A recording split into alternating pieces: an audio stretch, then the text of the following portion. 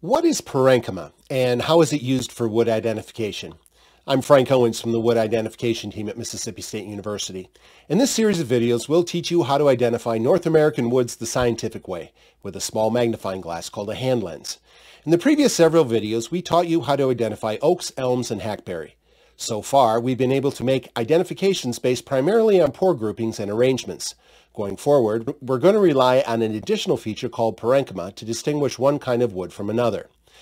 In this video, we'll return to our wood anatomy toolbox and give you an introduction to parenchyma and the kinds of patterns it forms in North American hardwoods. So what is parenchyma? Parenchyma is a type of wood cell used by the tree for storage and other functions. Parenchyma cells form light-colored patterns such as lines, wings, and rings on the wood's cross-section. These patterns differ from wood to wood, so they're useful for separating one kind of wood from another when we view them with a hand lens. Among North American hardwoods, there are two general kinds of parenchyma patterns, the pore-hugging kind and the line kind. While the pore-hugging kind encircle or form a sheath around pores, the line kind do not. They just form horizontal or tangential lines. They may come into contact with a pore here and there, but they don't envelop or encircle it. Let's start by looking at a few of the pore-hugging parenchyma patterns to get a better idea of this difference. The first kind of parenchyma pattern consists of lighter-colored parenchyma cells surrounding a pore in the shape of a ring. This ring type we call vasicentric. As with most parenchyma patterns, there is some variation within types. For example, vasicentric parenchyma can form a thin ring around a pore, as in this image, or a thicker ring, as in this one. In either case, we call it vasicentric. Next, we'll move from the ring type to the wing type. Can you see how the parenchyma cells hugging the vessel project horizontally to form wing-like extensions? We call this pattern Aliform parenchyma. And, just as with the previous pattern, we can see some variation. This image shows thin wings, while this image shows much thicker wings. In either case, we call this pattern Aliform. Finally, let's move on to the connected type, where the parenchyma cells projecting from one pore connect with the parenchyma cells projecting from a neighboring pore. We call this connected type confluent parenchyma. And just as with the other two categories, we can see some variation. This image shows two pores connected by a thin stream of parenchyma, as if the tips of their two wings were touching. And in this image, the parenchyma cells around and between the pores are so numerous they form what looks like a wide river of light-colored tissue. In either case, we call this pattern confluent.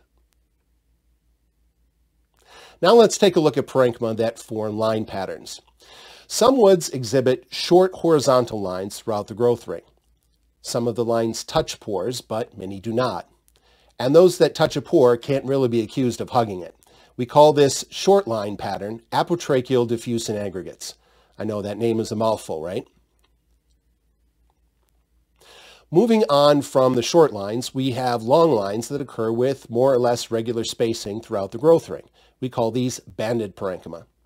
Banded parenchyma are easy to recognize and often form a net-like pattern when they intersect with the vertical rays.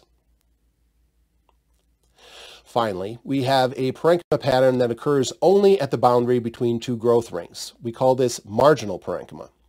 Instead of marking the beginning or end of a growth ring with an abrupt change in the size of pores, some woods mark the growth ring boundary with a row of marginal parenchyma. Now that we've covered three kinds of pore-hugging patterns and three kinds of line patterns, let's see how each parenchyma pattern looks in real wood images. On the left, we have the vasicentric pattern. See how the pores in the late wood are surrounded by a ring of lighter-colored tissue? In the middle, we have the aliform pattern. See how almost every pore has lateral projections that look like thin wings? And on the right, we have the confluent pattern. Can you see the little rivers of light-colored parenchyma tissue connecting the tiny pores in the late wood? Moving on to the line type, we'll start on the left with the Apotracheal diffuse-in-aggregates pattern. Can you see the short light-colored lines scattered throughout the growth ring? Some are touching a vessel, but some are not. In the middle, we have the banded pattern. See how those long horizontal lines intersect with the vertical rays to form what looks like a net? And on the right, we have marginal parenchyma. Can you see the single prominent light-colored horizontal line between the growth rings? And that's all, folks. Congratulations. Now you know all the parenchyma patterns you need to identify the rest of the hardwoods in this series. I know this was a lot of new information with lots of new terminology. No one ever remembers all of this the first time they view it, so if you need a refresher, feel free to watch this video again and again. It might also help to read Chapter 4 in the book by Dr. Bruce Hoadley I recommended in Video 1. He has a lot to say about parenchyma and can help you gain a firmer grasp on the topic.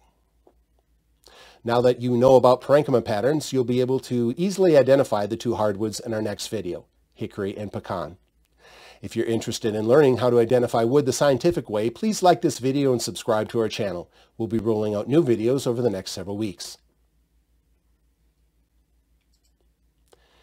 In the meantime, if you have a wood specimen you want scientifically identified or in-person or online training for yourself or your company, please send me an email at frank.owens@msstate.edu.